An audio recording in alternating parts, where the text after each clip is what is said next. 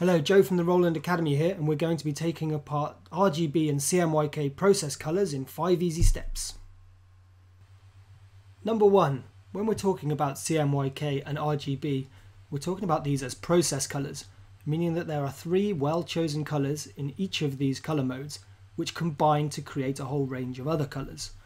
The process refers to the amount of these colours that we combine in order to create the other colours. Number 2, if we start with CMYK, CMYK is a subtractive colour mode. This means that we start off with white and then we combine these colours in different amounts until we reach black. The white normally refers to the colour of your substrate when we're talking about digital printing.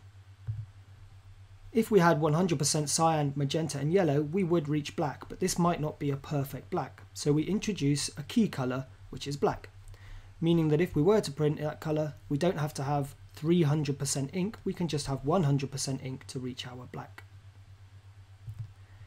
If we have the cyan, magenta and yellow channels, these go from 0 to 100%.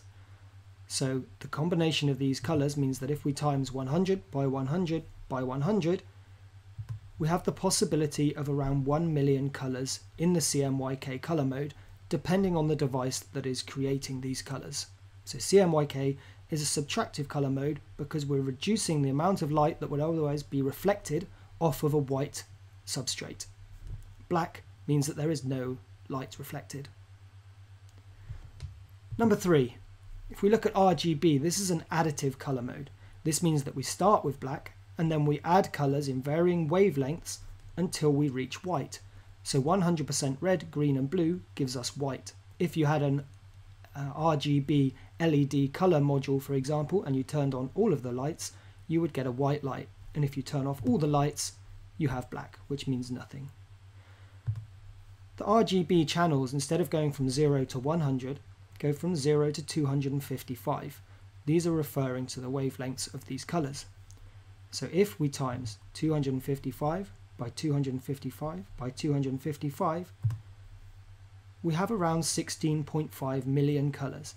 Again, this is device dependent, depending on the device that is going to be either reading or showing these colours. So RGB is an additive colour mode because we're adding light sources in varying wavelengths that combine to make colours. When we're talking about devices, different devices can produce different colours. Digital printers, for example, always use a CMYK colour mode. There may be additional inks, such as a red, a green or an orange, or light colours, but the colour mode that these devices use is CMYK, meaning that they have inks which combine in different amounts onto a white substrate to create colour. RGB devices, such as a monitor, a digital camera and the human eye, use the RGB colour mode, meaning that they use or read or emit different light sources in order to create the different RGB colours.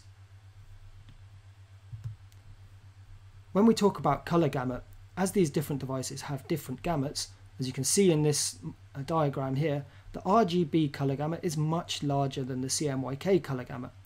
This means that if we were going to print an RGB colour, it would need to be converted before being printed on a CMYK device.